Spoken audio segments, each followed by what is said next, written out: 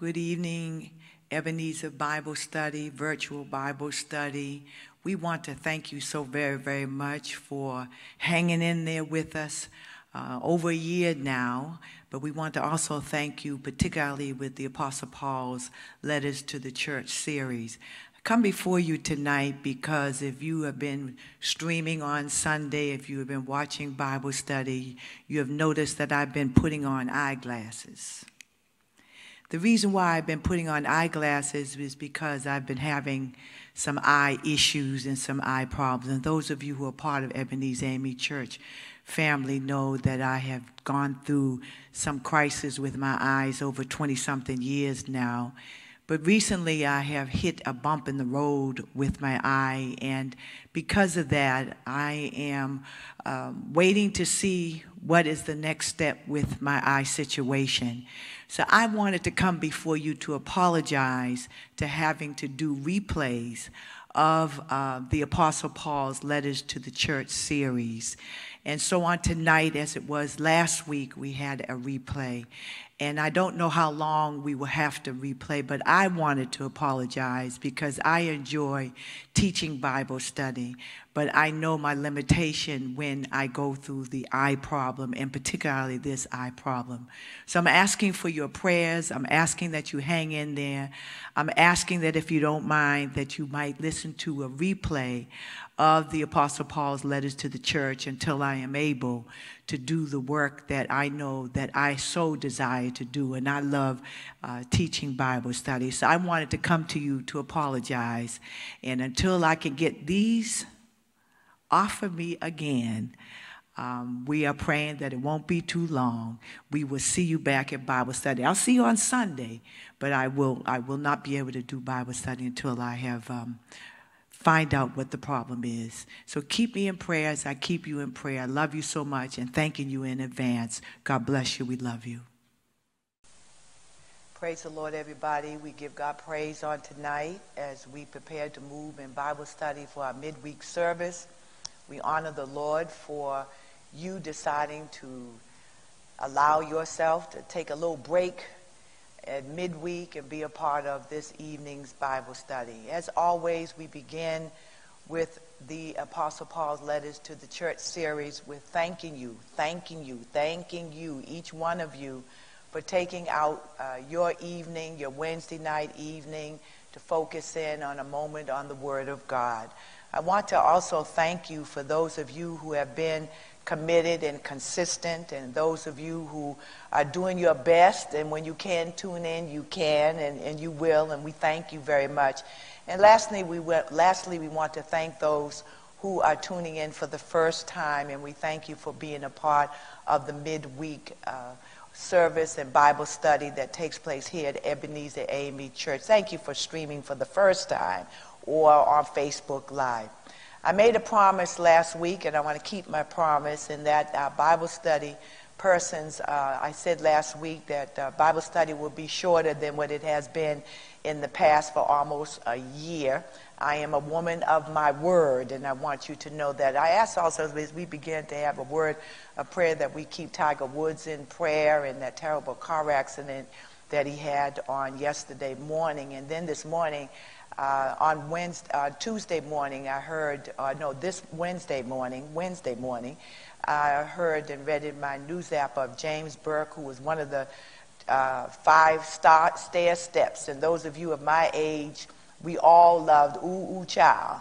Things are going to get better. What a fitting song for today, as things are getting better, and we give God praise, and we ask that you might keep that family and those persons who are connected to James Burke in prayer. Let us pray. Father God, in the name of Jesus, we come before you on this evening to give you praise, honor, and glory for another Bible study night, a Wednesday night Bible study at Ebenezer AME Church, the beautiful. We honor you, Lord, in our lives, and we thank you for the Word of God that we can stand on, that we can teach, we can assess, we can evaluate, we can apply to our lives. So as always, God, we ask that you be in the midst on tonight as you have been for almost a year now. We give you praise, honor, and glory for the privilege and opportunity always to be able to serve you and to serve God's people. Bless every single person who is streaming or on Facebook Live that is watching Bible study on tonight. Bless their families and continue to give them what they need and the very desires of their heart. So now, God, have your way and move by your Spirit. Anyone that watches on tonight that is not saved, that needs to rededicate their faith and join the church, they will do so on tonight. We bless your name and thank you now. In Jesus' name we pray. Amen and amen. We come before you on this last Wednesday night of Black History Month, giving God praise for the Black church. For throughout our history as a people, before we teach tonight, it has been the Black church that has informed us and our communities. It has been the Black church that has blessed us and educated us and empowered us and mobilized us and politicized us and comforted us and fed us and directed us, affirmed us and raised us and matured us and protected us. And it has been the Black church that has given us our final blessings when we have transitioned from earth to glory. The Black church has been the most significant institution in our communities, and we celebrate on tonight the Black church, and we celebrate the African Methodist Episcopal Church, its history, its hope, its significance, and its role in the eradicating not only sin, but racism and sexism and social injustice in this country. We celebrated. I'm going to ask that the media ministry put up Ebenezer, a picture of Ebenezer the Beautiful, the Black church. And we thank God for the church. For it was the injustices and the racism in the white church that birthed the oldest Black-owned institution in this country and the world. We celebrate the founder of the African Methodist Episcopal Church, our own Bishop Richard Allen and his wife Sarah Allen. And we say thank you to our own bishop, Bishop James Levert Davis, and his queenly wife, Mother Aurelis Davis, as our cutting-edge servant leaders and bishop and Episcopal supervisor of the 2nd Episcopal District. We also want to thank our presiding elder, the Reverend Dr. Ronald E. Braxton, and his wife, my friend, the beautiful Reverend Dr. and anointed Reverend Dr. Marie Braxton, for their devoted leadership to pastors and ministries in the Potomac District. I give God praise also tonight for my beloved husband, my honey bunny, the senior pastor of Ebenezer AME Church, for the anointing of the Holy Spirit that rests on him, for his gifts and his talents and his love to serve God and to serve God's people and to be a blessing to my life as my husband and as we serve ministry together, and to the Ebenezer Church family as he serves diligently, and to the body of Christ around the world. I have rights to thank my husband. Yes, I do, and speak the truth about my honey bunny, as he calls me, Honey Bunny Jones. And I honor the anointing that rests upon him, his love for the Lord and the Spirit of Christ that is in his soul, and the anointing of the Holy Ghost. Somebody ought to just say amen. Wherever you are, Ebenezer, just shout amen, amen. He will be beginning, just for your knowledge, the Lent season teaching on Monday, March 1st at 6 a.m. The details of the schedule will be online and text to the Ebenezer Church family. I also want to remind any sisters that are watching that on March 7th, we'll be having 7 women praying, and it will be a kickoff consecration service. You will be receiving information through text. You also will see it online. It is going to be an experience virtually, but it's going to be an anointed experience. We want you to tell every woman you know, even if they're not a part of the Ebenezer AME Church family, and that would be on March 7th, 7 women praying here in this sanctuary in a very unique way in which the vision that God has given me. So please put it on your calendar. On tonight, we will be studying again from the book of Galatians, which is the Apostle Paul's letters or epistles to the early church in an area called Galatia. it is believed that the Apostle Paul not only writes concerning immediate situations and concerns and threatening situations that we know that's how Paul writes his letters. He's always responding to an issue, to a concern, to something that is on his heart and mind. And because his writings were related to the human and spiritual needs and concerns of persons in biblical history, his letters have become timeless. The Apostle Paul had no awareness or presentiment that what he was writing during biblical history, that his letters, his epistles, would be included in the Holy Scriptures and would impact our lives in 2021. What an amazing God that we serve, that would speak through the Apostle Paul's writings for us on today. The Apostle Paul visited, from my research, the city of Galatia on his third mission trip, found in Acts, the 18th chapter, into 23rd verses, if you would like to refer back to it at a later date. Most theologians do believe that he wrote his letters to the early church in Galatia around AD 55. We are in Lent season, as I shared on last Wednesday, and in this season, we want the Lord to stir up some things within all of us. In this season, although we still cannot gather here in the beautiful church house of Ebenezer, we still want the Lord to continue to challenge us. We want the Lord to continue to stretch us. We want the Lord to continue to shake us up in some areas of our lives on the inside, so that we can be the best we can be as Christians in every area of our lives. Last Ash Wednesday Bible study on last week, we dealt with living a life by the Spirit. Tonight, this study will begin with what we need to do when we slip or mess up or see someone else that has slipped and messed up. So go with me now to Galatians, the 6th chapter, and we will start tonight's study by studying first verses 1 through 5, and then we will move to 6 through 10, and that will be the conclusion of our study on tonight. Starting with Galatians 6, 1 through 5, and it would be the NIV interpretations. Verse number 1. Brothers and sisters, if someone is caught in a sin, you who are spiritual should restore him or her gently. But watch yourself, or you also may be tempted. Verse number 2. Carry each other's burdens, and in this way you will fulfill the law of Christ. Verse number 3. If anyone thinks he is something when he is nothing, my goodness, he deceives himself. Verse number 4. Each one should test his own actions.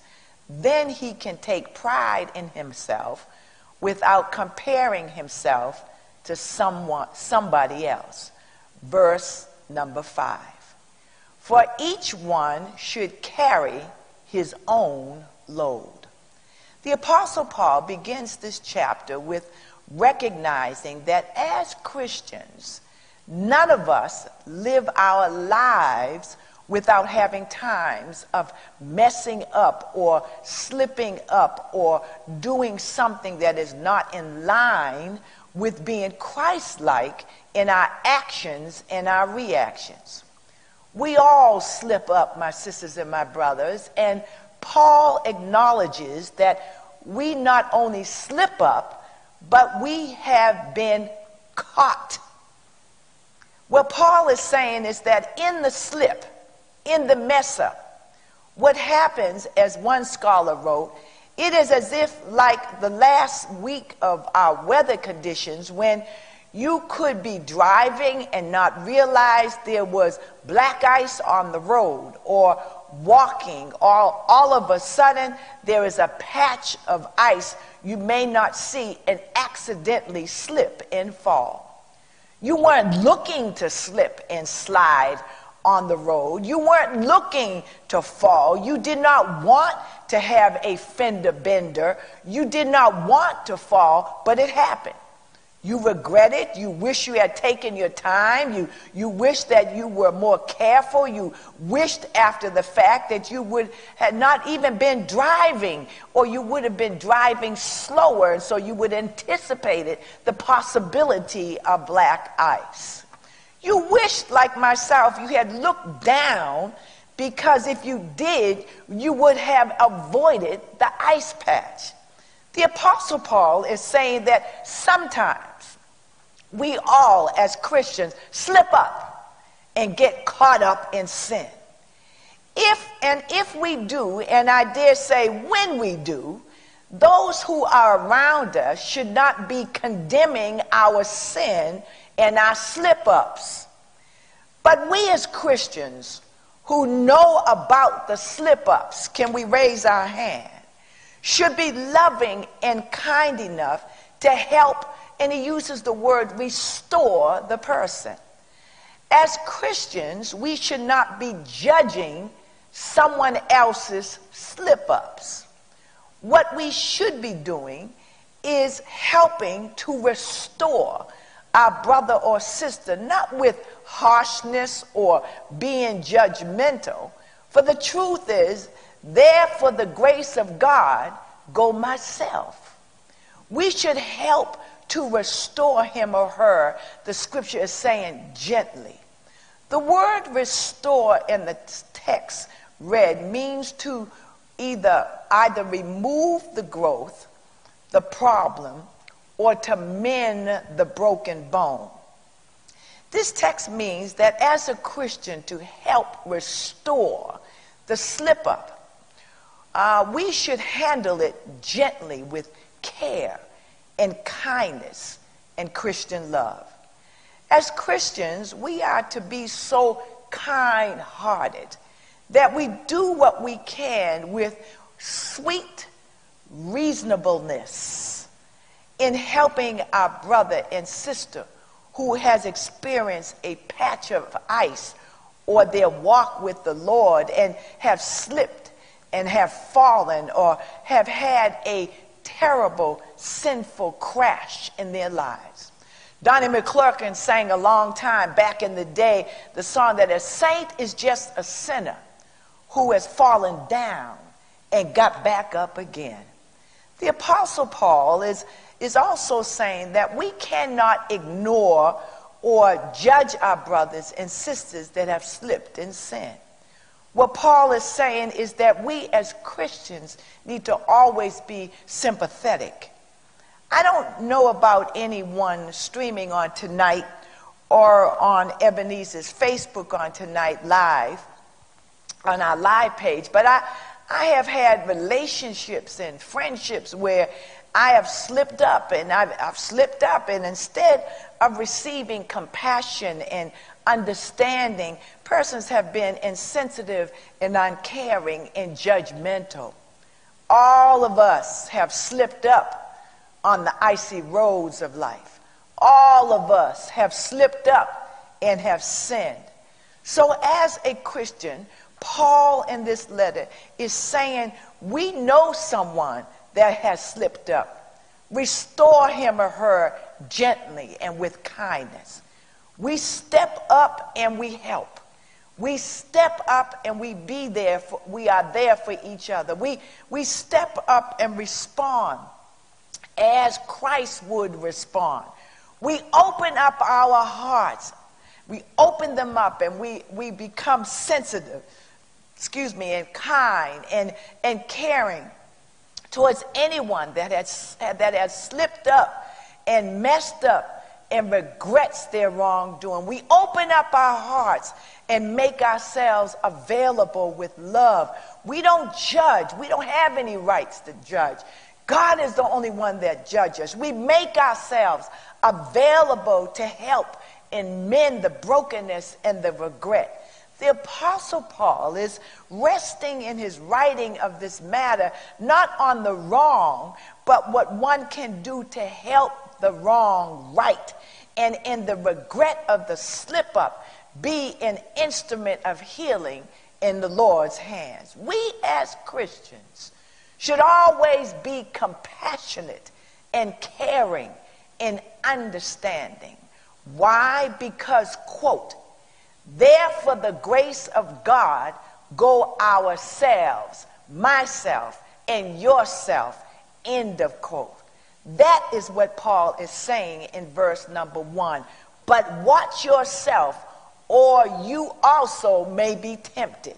NIV. King James says it, considering thyself, lest thou also be tempted. For therefore the grace of God, go I. And that phrase often is used that is not in the Bible. We think it's from in the Bible, but it's not. I did my research.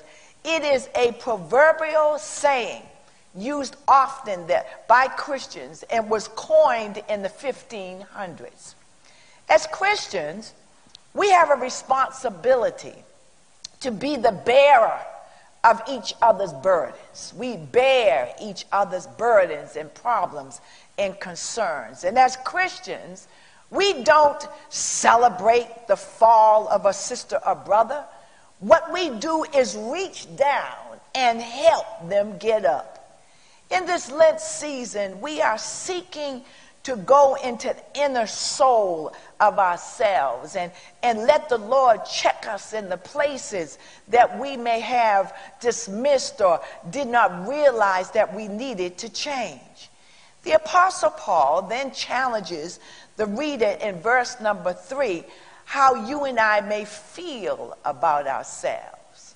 The Apostle Paul is addressing the Christian who is conceited. Oh my God. The Christian who has spiritual pride. One who constantly compares themselves to others and their disadvantages of not being where they think they are spiritually in their walk with the Lord. One who feels that the Lord does not speak to anyone else but them. I call it, as you heard me say before, spiritual arrogance. There are Christians that see themselves spiritually superior to their fellow Christians. Not any of you watching, but you may know somebody, all right? When you are in the company of spiritually arrogant Christians, they normally will not allow anyone else's spiritual insight or input in the conversation. They spiritually monopolize the conversation. They tell you always that the Lord told me this, and the Lord told me that, and the Lord told me. When anyone constantly says that while in a conversation, it shuts the door, shuts it closed, of hearing that the Lord might have told you something. No one person has a monopoly on the voice of God. Also, the Apostle Paul is saying, do not look to someone else and where they are and feel like you have to have or be a one-up on them by comparing yourself with others spiritually and therefore trying to always prove yourself that where you may be spiritually is above others. No. What Paul is saying, what we must do as Christians is to look at ourselves and honestly be willing to admit our shortcomings and where we may need to grow or be strengthened spiritually. Conceit and a spirit of competition will not be in the equation, but honesty and love and vulnerability will help us to continue to grow in the things of God. In other words, sometimes we don't want to look at these things, but during a Lent, we're going to look at the things that we need to look at so we can grow spiritually. Are you with me? In the process of becoming all that we are to be in this Lent season, we do our best to be our best in all things in Christian love. In both the second verse and the fourth verse, Paul addresses the necessity as a Christian to bear the burdens of others. Burdens come to all of us. Life, as we know, can be burdensome. Life experiences creates changes and an evolution of issues and problems we did not desire or ever wanted. We all know that as Christians. Whether it is in our personal life, what has transpired over this last year, or in our childhood, or our family life, or in the workplace, or in our health. Life experiences happen as Christians. Some of us have more burdens and problems than others. In the second verse, Paul is dealing with the burdens that life and living brings. And we are to help, meaning the weight of the burden is of such that we as Christians have a responsibility to do something to alleviate the problem. It is exactly what we have been doing at Ebenezer. And that is what we have continued to do by feeding our community and partnering with our county executive, Angela Brooks, and Prince George's County. A little sidebar, a shout out to our county executive, Angela Brooks, who turned 50 years old on yesterday. Amen? We are a church who has always done our best to bear the burdens of our community that is needed for over 35 years. The pandemic was not the beginning for us. We have embraced and acted on the mandate by Jesus the Christ to feed the hungry and clothe the naked and visit the sick and visit the imprisoned.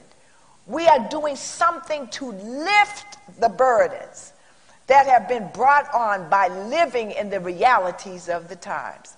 In the 5th verse, however, Paul is saying that each one should carry his own load. That's what NIV says. The King James Version says in that fifth verse this way: for every man shall bear his own burden.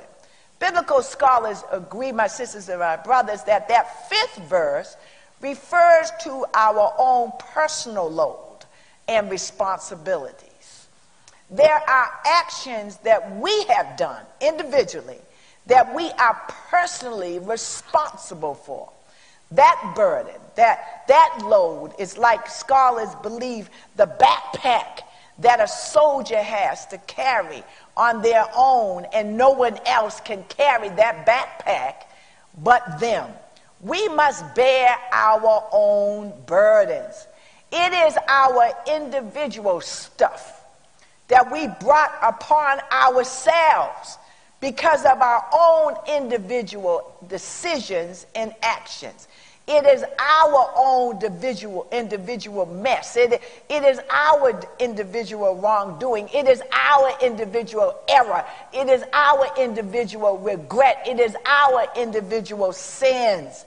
We must be personally responsible as Christians for our own sinful nature and wrongdoing, and not look at someone else and point our finger or someone else's mess to convince ourselves that what we have done is not all that it really is in the sight of God. Are you with me? Paul is dealing with Christian conviction. Paul is forcing the Christian in the church and in Galatia and us on tonight to admit, to be aware, and to embrace places in our walk that we may need to face and work through. That is what we must do in this Lent season. If we are to continue the journey of being all that the Lord wants us to be, we must deal with whatever applies to each one of us individually, so that we can keep on growing in the things of God collectively. This Christian journey is an ongoing process. I've said it over and over again.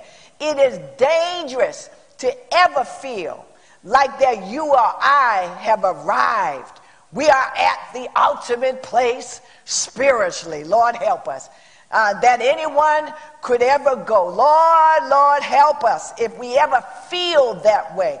Let us now move to Galatians 6 through 10, and we'll be out of here. Amen? Verses number 6. Anyone who receives instruction in the word must share all good things with his instructor. Verse number 7. Do not be deceived. God cannot be mocked. A man reaps what he sows. Verse number 8. The one who sows to please his sinful nature, from that nature will reap destruction.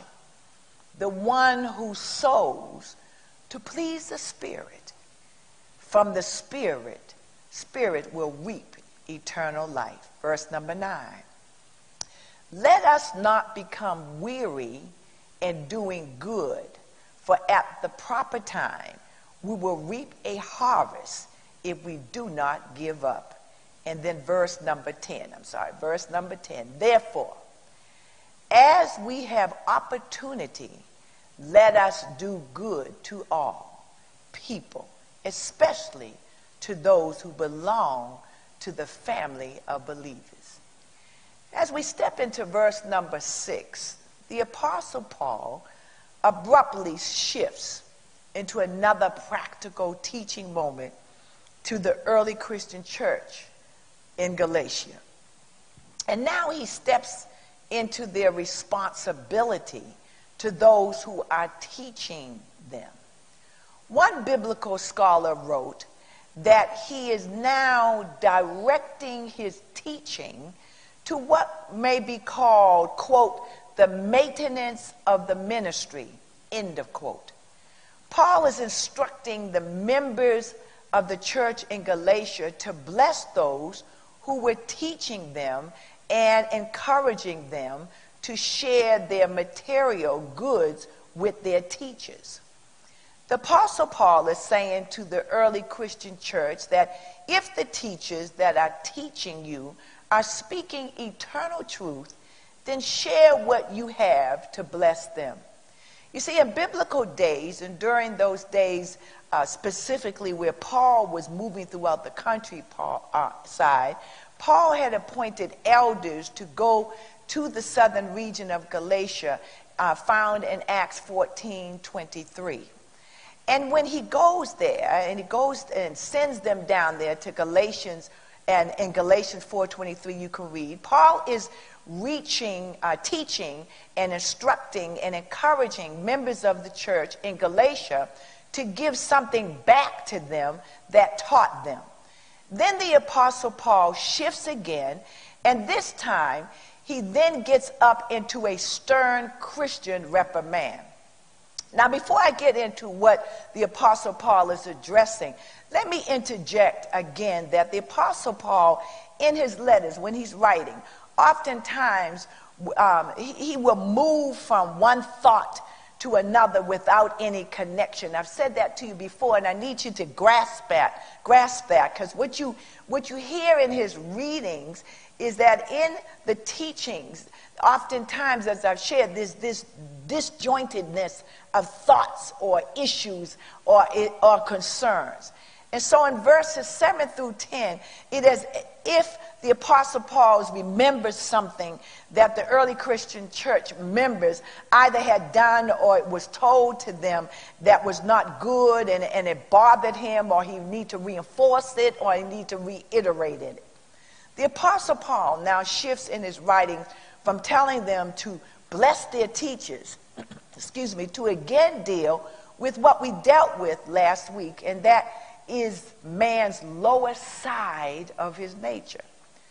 Paul is saying that if we as natural and spiritual beings allow our lower side, we talked about that last week, our flesh side to dominate in our Christian walk with the Lord, the outcome can be a host of possible problems, troubles, and consequences. But if you and I, both of us, you and I, all you watching, you and I, are willing to take, as my mother would say, the high road, if we are willing to sow, to plant, to put in, not to our flesh, our lower nature, but to sow in the spirit, our higher self, our higher nature, and to let the Holy Spirit be our guide and direct our lives in our walk with the Lord, in our commitment to the Christian faith. We cannot take God's request and his requirement of us as Christians for granted and think that our sowing and yielding to the flesh, the lower self, that there will not be any consequences and the possibility of the outcome becoming devastating and disastrous. But the Apostle Paul is saying that if we are willing to let the Holy Spirit guide and control our lives down here, we will reap a harvest, not only down here, of blessings, but ultimately be rewarded with eternal life. Paul reiterates this again. I've said this before. We must live our lives being aware and cognizant always of what is required of us, and that takes work. For what we sow, we will reap. Now, my sisters and my brothers, here is where the revelation of God wants to speak to us all. We have an opportunity through Jesus Christ for the wrong on our slates of our lives to be wiped clean. We have an opportunity to turn our face towards God and allow the Holy Spirit to direct and guide us and clean up our lives.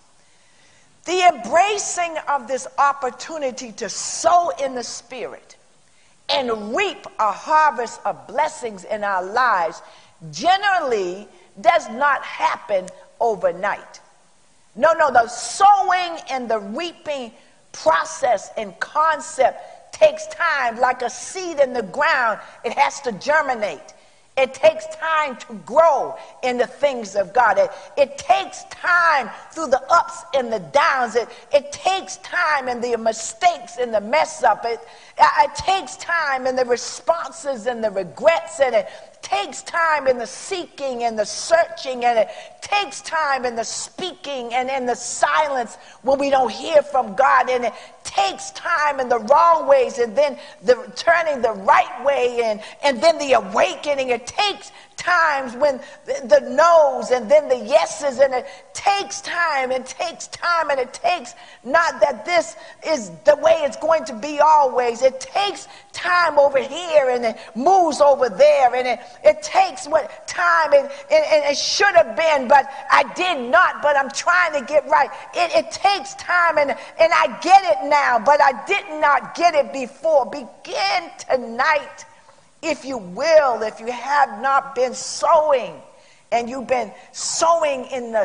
flesh instead of the spirit, decide tonight to sow into the fertile ground of the Holy Ghost and watch the Lord begin to change things and bless you, and you begin to reap a harvest, and all that the Lord has in store for you begin to be released from glory, blessing after blessing after blessing after blessing. We all have sinned and have come short of the glory of God. Let me reinforce this point, and we are near end of the study on tonight. We are all spiritual beings, and we have a responsibility to always restore someone else that has messed up. We cannot sit in a seat as we journey of judgment, that's where Paul shifts to, or spiritual arrogance. We must, with love and kindness, gently help our brothers and sisters who need to be restored. And lastly, let us not become weary, Paul talks about it, in our well-doing. Even though some who are streaming on tonight might be a little weary right now, the Lord wants someone watching tonight that is faltering and feeling weary in your well-doing to not give up on the Lord. Things are shifting. We feel it. Things are changing, but we're still not there yet. For the Lord has promised, and we will be assured that if we keep on doing what we are doing that is right in the sight of the Lord, if we keep on giving in the way that we as a church family are giving, if we do not give up, if we do not give in, the Lord has promised that in our doing good to the body of Christ, to those who are in need, the Lord himself has promised that we will reap a harvest. Hallelujah. If we keep on serving, if we keep on giving, if we keep on blessing others with our resources, if we keep on helping, if we keep on reaching and pulling someone else up, if we keep on doing what we have been doing, there is a promise from on high that the Lord will continue to take care of us. The Lord will continue to provide for us. The Lord will continue to keep us in his care. The Lord will continue to bless you and I's going out and coming in. The Lord will continue to keep us in the very hollow of his hands. The Lord will continue to bless us individually and collectively. And if we keep on letting our higher nature be connected to the Holy Spirit, and for it to help us to be all that we can be, the Lord will change our story. If it needs to be changed, if the Lord will just keep on erasing our sins, the Lord will give us a renewed life. The Lord will continue to work miracle after miracle after miracle in our lives. I know he can, because he did it for me a long time ago. The Lord will give us an opportunity to change our narrative about ourselves. The Lent season is always an opportunity for us to go inward, to let the Lord to reveal to ourselves and reveal himself to us the truth and where we need to change. And there is a place in our narrative of ourselves that we can admit when we go inward, and he reveals to us that it needs to be changed.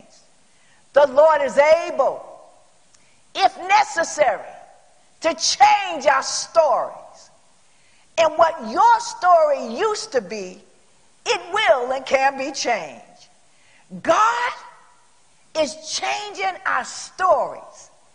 And after Lent, those of us, I can raise my hand, that may need our stories to change a little bit, it will be a brand new story. It will be new, and you and I will be brand new Christians in Jesus the Christ. The old things shall pass away, and we all shall become brand new in him. Come on, Jesus, and change our stories where they need to be changed.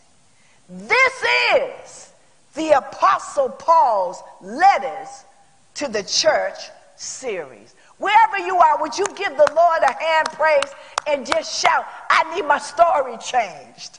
Wherever I need my story to be changed, change me, Jesus, because I want my story to be changed. We give God praise on tonight. We honor the Lord for the word, and we give God all the praise, the honor, and the glory on tonight. We make an appeal to you that if you're not saved, if you need salvation in your life, you need your story to be changed. You've been going down one track, and you know you need to go down the track of Jesus the Christ. We pray that you make that decision on tonight, and then there may be someone who needs to rededicate their faith unto the Lord. We pray that you made that decision, that you just say to the Lord, Lord, I want to rededicate myself unto you, God. I need you to change my story, the narrative of my story. I need you to change me. I know that I'm not where I would love to be in you, God, so do that for me. And then if there's someone who doesn't have a church home and you want to be in the fellowship of Ebenezer the Beautiful, Ebenezer the Church, Ebenezer AME Church, we love to be your pastors. Pastor and I would love to be your pastors, and we want to say thank you in advance for making that decision. You can go on myebenezerame.org, and a minister would get back in touch with you. And then lastly, we pray that you plant a seed, an offering, that you would give an offering on tonight. It's Bible study night. So we ask that you might give an offering to the church. There are the various ways up on the screen in which you can give. There's so many various ways. There are so many ways you can give online, and then you can even mail it in if you so desire. Just put on your envelope for Bible study, and we give God praise and thank you in advance for your giving. And so at this time, at the close of Bible study, we will see you next week, Lord willing. We thank you so very, very much. We're going to ask the media ministry to play a little bit of Jacqueline Carr's song, God is Changing Your Story. God bless you. We love you. Let's have church. If you believe that he's changing your story, I want to release this in your Uh-huh. atmosphere. I know you've been defeated before. Mama. Wherever you are, give him some praise.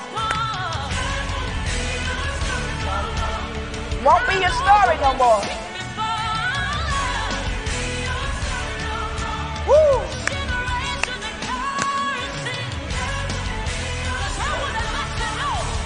Let us know, Taylor. Yes, he is.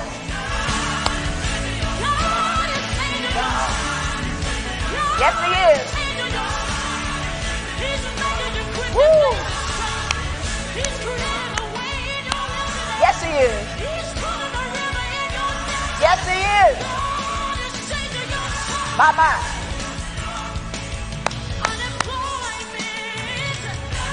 Woo! My Lord. Sing to Kayla.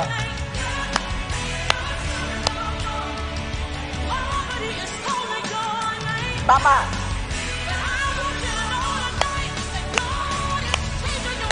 Yes, he is. Woo! Change it, God. Yes, he is.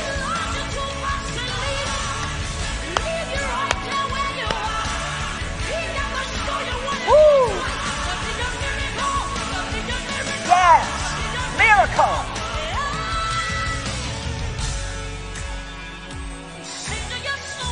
Come on, Jesus. Change it.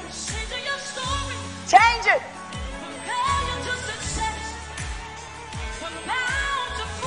My mind. Yeah. My mind. From defeated to winning. We give God praise on tonight. God bless you. We love you. We will see you next week. We miss you, Ebenezer. We miss you. We miss you. We miss you. We miss you. We miss you. We love you very much. God bless you. Remember, God can change your story if you allow him to do so during this Lenten season. God bless you. We love you. Our 2021 Women's Season Outreach activity is fast approaching. Help us to continue to be a blessing by supporting this important effort benefiting 2 organizations. You can participate by donating funds to help in the purchasing of gift cards that will support St. Anne's Center for Children, Youth, and Families in Hyattsville, Maryland, in supplying household and personal items for mothers and their children, and Shepherd's Cove Women's Shelter in Capitol Heights, Maryland, in assisting in their kitchen and pantry makeover. Simply go to EbenezerAME.org and click on Give. The deadline for donations is Wednesday, May 5th, and cards will be distributed May 7th. Please indicate Women's Season Outreach when giving. Let's continue to show God's wonder by showing His love. Sisters, it's almost here. A powerful and life-changing weekend. The 2021 God is a Wonder Women's Spiritual Retreat and Restoration Conference, the virtual experience, Friday, May 28th and Saturday, May 29th. Experience 2 full days of workshops, worship services, and interactive sessions, all on a unique and interactive platform that will make you feel like you're in the sanctuary while at home. Workshops and preaching from incredible women of God like Reverend Dr. Claudette Copeland, Evangelist Dr. Susie Owens, Bishop Carolyn Shoel, Reverend Dr. Gina Stewart, Reverend Jazz Schoolart, Reverend Marissa Farrow, and many, many more. And music from guest artists Kathy Taylor and Kiara Sheard Kelly. You'll also be able to visit our virtual prayer room and explore our virtual vendor marketplace. Registration is only $36, and you can register today at godisawonder.com. Sisters, we all need time for retreat and restoration. Whatever you do, don't miss God's wonder on May 28th and 29th.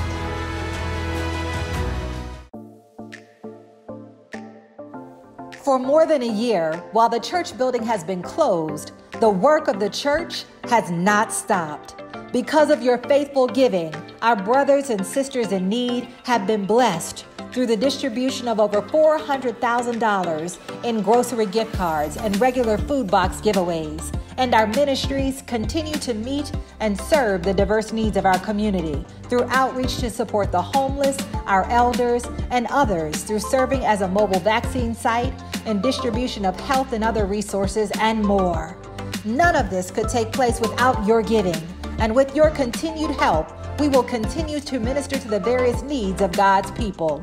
To support this important work, go to our website, EbenezerAME.org, and click on Give. Donate through the Givelify or Tidely apps. Please select Ebenezer AME Church located at 7707 Allentown Road. Or you can text GIVE to 833-702-0241. Or you can even mail your contribution to Ebenezer AME Church at 7707 Allentown Road, Fort Washington, Maryland, 20744.